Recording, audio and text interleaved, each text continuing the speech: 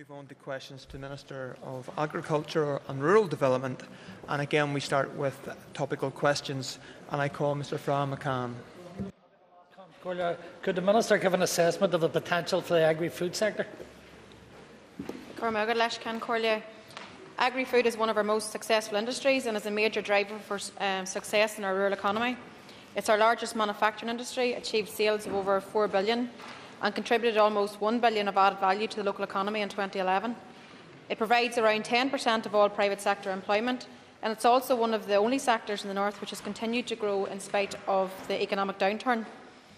As Minister, I was delighted that I was able to secure the inclusion of the agri-food as a priority sector within the North's economic strategy, and the Executive's commitment to develop and implement a longer-term strategic plan for the sector as part of the programme for government. The Agri-Food Strategy Board has identified opportunities for sustainable growth, and it has targeted increased employment in the sector.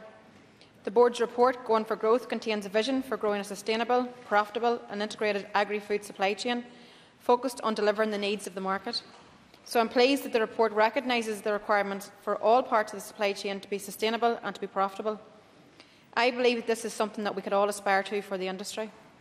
Going for Growth has set challenging targets for the agri-food sector by 2020 to create 15,000 new jobs, to grow sales by 60% to $7 billion, to increase sales to the north or outside of the north to $4.5 billion, and also then to increase value added to $1 billion.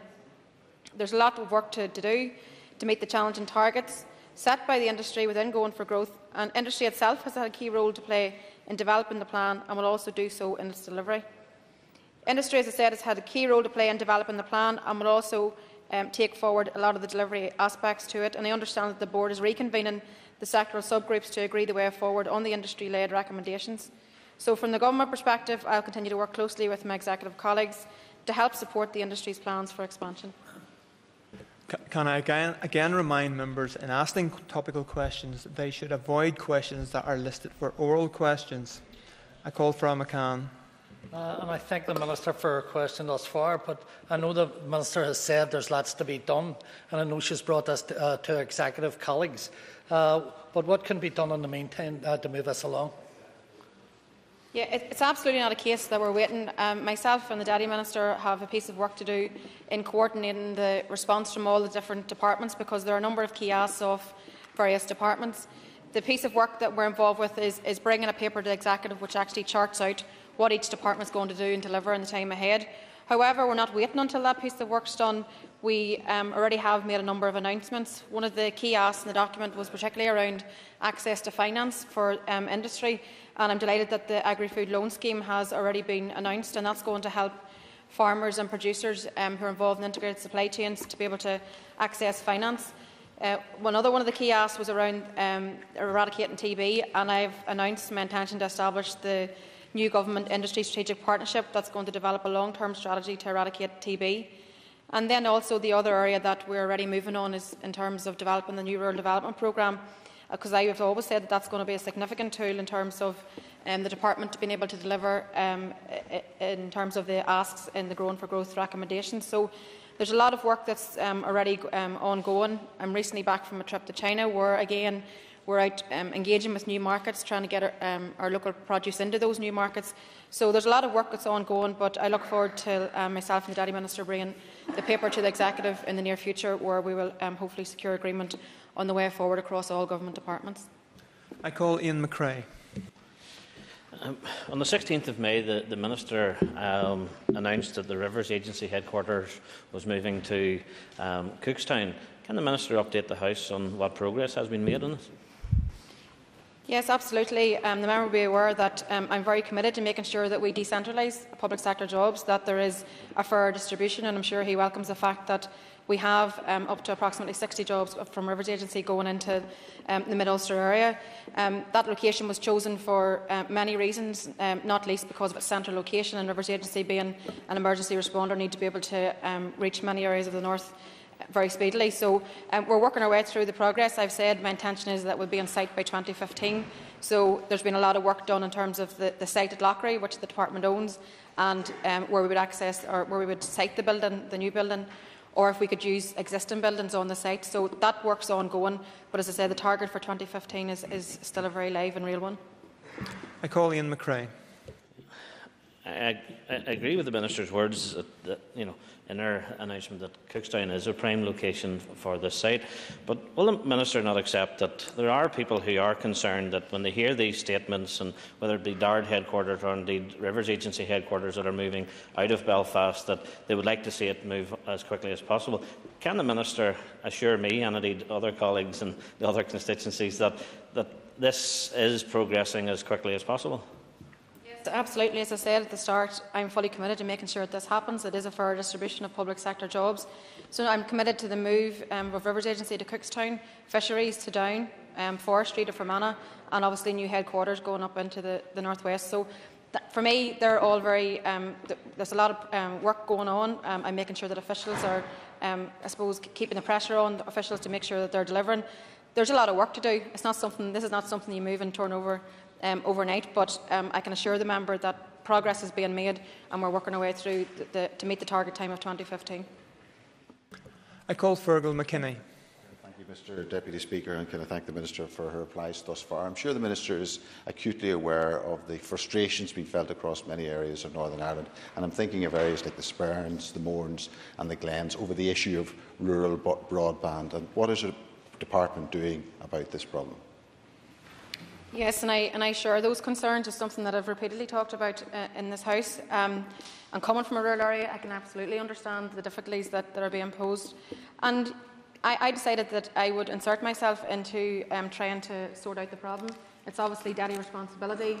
However, that being said, if I'm asking farmers in rural communities to apply for things online, I think it's only appropriate that I also should then try and solve a problem that obviously exists. So I've done that in a number of ways. Practically, in terms of DARD direct offices and encouraging farmers that don't have access to broadband or even to computers to make sure that they use the DARD direct offices, that they're open and available for them. But secondly, in terms of actual financial investment, I have did some work with DADI, and I'm putting forward $5 million into the DADI project, which is targeting areas that are actual not spots. One of the problems in the past, I believe, has been that DARD funds in the past haven't necessarily went into the areas of need. So on this occasion, I have made sure that I have identified areas based on deprivation statistics on where I believe the $5 million funding that I am putting forward should be targeted. I call Fergal McKinney. Thank you. And are clear, realisable targets being put in place to achieve 100% coverage, satisfactory coverage? DATI are involved with, which I am now involved with, clearly sets out that by 2015, I think it's something like 98.9% of people will be covered. I'm absolutely working to that. I would like to see, the reason that I've prioritised the areas is based on deprivation. Let's try and get a service into those areas as quickly as possible. So the scheme, DATI had went out to tender. I believe that's all been signed off. So I know work is going to start immediately. I've identified the areas where I feel that funding should be directed. So I'd like to see progress being made almost immediately. I call Mr Jerry Kelly. And I noticed that the Minister has approved funding for faith-based groups recently, which is a very good thing. I wonder would the Minister elaborate on what she sees as advancing reconciliation in rural areas? And in my view, reconciliation presents one of the biggest challenges for each and every one of us. Across some rural and urban areas, good progress is obviously being made, but much more needs to be done, for example, in tackling the major issues such as segregation. And that applies equally so in the rural setting as it does in the urban setting. In my opinion, in terms of the past, it may well be that the best we can do is agree to disagree. In other words, accept that there are obviously different narratives relating to this. So I think our focus should be primarily on the future, and that should be the objective of any actions in moving forward. I would welcome ideas on how my department can be of assistance in taking that forward, particularly in rural areas. I call Jerry Kelly. Thank you, Minister, for her answer so far. Maybe she could elaborate on some in terms of practical steps where you think that could be advanced. I think one of the obvious key elements of reconciliation is dialogue, and we need to increase the conversations, particularly the difficult conversations that need to happen. And as I said, we clearly have different narratives about our past, and I think we are going to have to agree to disagree on this. But the past can't be allowed to hold us back for the future. We need to deliver for the people that elect us. And reconciliation, as everybody knows, is going to be a long process. But good work has already been done, and we need to build on that. We need to build on it and do a lot more. And if my department can play a role in assisting with that, then I'm very much up for that. And as I say, I really would welcome any ideas that people might have on how I can best direct funds and support from my department in taking that forward. Michaela Boyle is not in her place. I call Joanne Dobson. Thank you, Mr Deputy Speaker. Can the Minister inform the House when and why the decision was taken for Animal Health and Welfare NI to take forward the bovine viral diarrhoea and Johonys schemes, and why these aren't being undertaken by our department's veterinary service? Well, it's the BVD and also Johonys disease that's been taken forward with the Animal Health and Welfare Group. It's an excellent piece of work, so I'm not sure if the member has concerns about it, but it is an excellent piece of work that was taken forward with John Thompson at the lead of it. That group was established alongside a similar group that was established in the south, because obviously the key aim is to get free movement of cattle across this island. We have an all-island animal health and welfare strategy in place, and that is going to be, I think, the vehicle for delivery, and that is going to be the EU Animal Health Law. So we're actively working towards that. There's been very, very positive work done with the Animal Health and Welfare Group, and they'll continue to do that in the time ahead. And I know it's something that the farming community have actually very much welcomed. This is tackling a disease, a production disease, so it's not waiting to something sick, it's actually tackling it head on. So it's obviously going to improve the competitiveness of the farming industry in the time ahead also. I call Joanne Dobson for supplementary. I thank the Minister for her answer. It's just unusual for her department not to want to take on additional staff and responsibilities. Perhaps the Minister could confirm that this is a new trend for her department of engaging the private sector and inform the House about the procurement procedures she will use in future schemes. Well, I can assure the member that I'm not a control freak. If somebody else can do it better, I'm quite open to them coming forward and suggesting that that's the case. And in this case, in this instance, what I've said is this group is the best placed group to be able to take this forward. It's a group that's very similar to the group that's been formed in the south. It is all about free movement of cattle across this island. It is something that's very much welcomed by the farming community, and it is tackling production diseases head on. So it's very positive. But as I said, if there are groups out there that can provide services that need to be provided, I very much welcome that. I was a big supporter of this group, which is why I put financial contribution behind the work that they did to get them started. And we also have industry contributions, so it's a win-win all round, I think, for everybody. I call Dolores Kelly. Thank you, Mr Deputy Speaker. Could I ask the Minister, in relation to assisting women in the farming industry, what specific measures is she helping women to remain within the farm? I think that's a very good question, particularly in relation to given the average age of a farming community. We've involved in a lot of work around succession planning, so it's actually gone in, talking to families, talking about what's their plans for the future, and that also, on every occasion, would also involve mothers and sisters and others in the house. So I'm very much involved in taking that work forward, but also through a lot of the Access 3 funding, through a lot of the rural development funding. We've had a lot of rural businesswomen being able to bid into the programme and being successful for their projects, so that's all very successful. I also attend a number of rural women's network events, so we can talk to rural women about what are their needs and then shaping the supports from the department. There are quite a wide range number of issues and initiatives that have been taken forward, and I'm happy to provide it to the member if I haven't covered them all in the answer. I call Dolores Kelly for supplementary.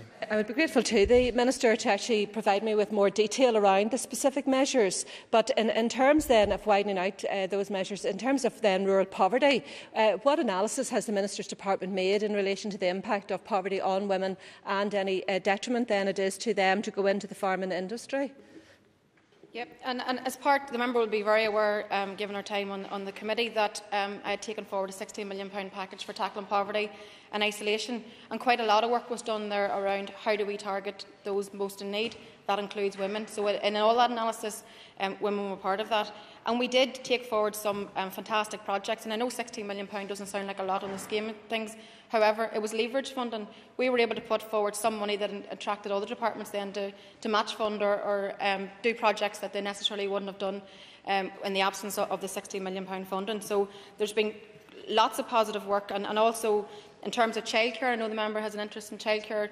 With the Bright Starts initiative that's been announced last week, there are a number of specific rural measures in terms of childcare, which I'm committed to taking forward, 3 in total, and that's around social economy enterprises in terms of childcare. It's around creating additional places, and it's around practical physical support also. So there's lots of positive work in terms of rural women being taken forward in this department. And that is the end of the period of topical questions, and we move on.